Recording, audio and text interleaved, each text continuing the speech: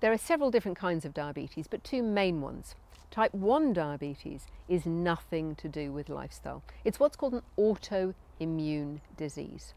We think that you inherit a tendency to have type 1 diabetes, and then a trigger in your environment, possibly a virus infection, there may well be lots of them, triggers your body to start recognizing the pancreas or the beta cells of the pancreas as an enemy and to start attacking them so that they can no longer make insulin.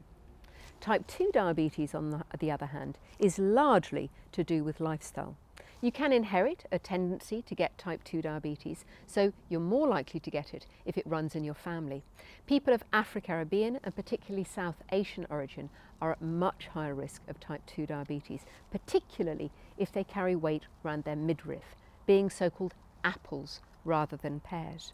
But if you put on weight, then you develop fat deep inside your tummy, and that makes you more prone to insulin resistance. That means that your body doesn't respond to insulin in the way that it should.